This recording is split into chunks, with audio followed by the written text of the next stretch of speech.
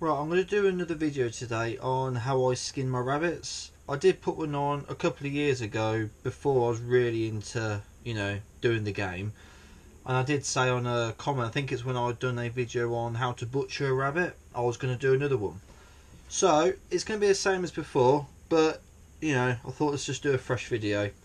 So I'm going to start off by removing the legs. Well, not just the legs, but the feet of them.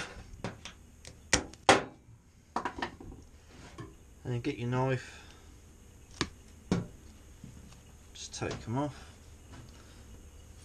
I got this rabbit last night when I was out lamping, and like always with me, by the time I got back it was late, so I stuck this in the chiller.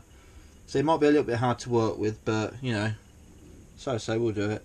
So when you've gutted the rabbit, I gutted them last night, obviously you got your fur and like the skin on your belly flap. You can just ease it, I'm just going to turn it around a minute, just ease it apart, like that.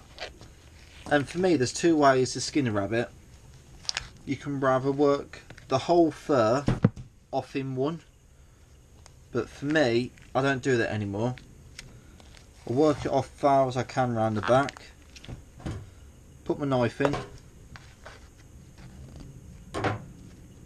cut it, separate it like that, and then just work with the back end, pull it down the back,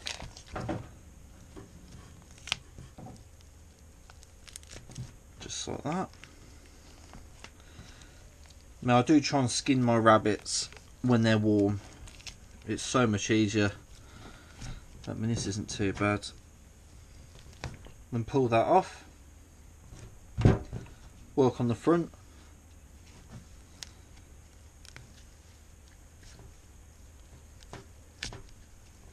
Push the front legs through.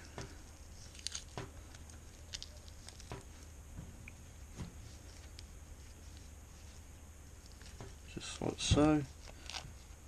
I say years ago I did used to skin them off whole, like the fur, because there was someone local to me used to have them for dog training, used to wrap them around dummies. But now I just split it, let's do it half and half, because the fur's no good to me unless someone wants one. So once you've worked it off the front part, you come to the head, give it a crack there, get my knife, straight in, and then I'll give you a tip on how to remove the rest of the waste pipe, so to speak. I'll open up the rabbit, a little bit more with my knife, put it flat on the table, and then say with your knife, either side of the tail, just make an incision, just like that. Then give it a good few twists.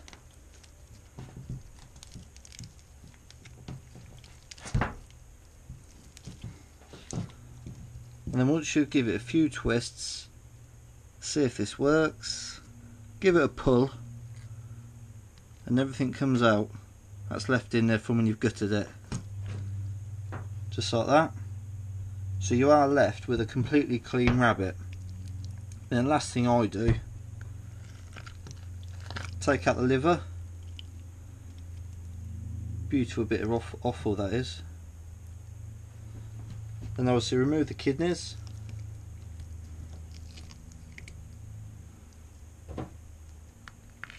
Go through the diaphragm and get your fingers right up in the cavity and just take out the heart and lungs. That'd be destined to the ferrets. Might keep the heart for myself, but normally I just give them to the ferrets as a treat, especially when they've been ferreting. And then that is it. That is one rabbit skinned and completely cleaned. You can give it a wash off, just get rid of a bit of the blood or a wipe down.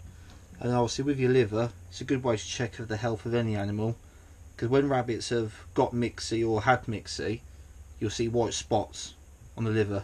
As you can see, this is a perfectly healthy rabbit. So there we go, it's just a refresh video on how I skin them. Like I said I'll do one. There it is.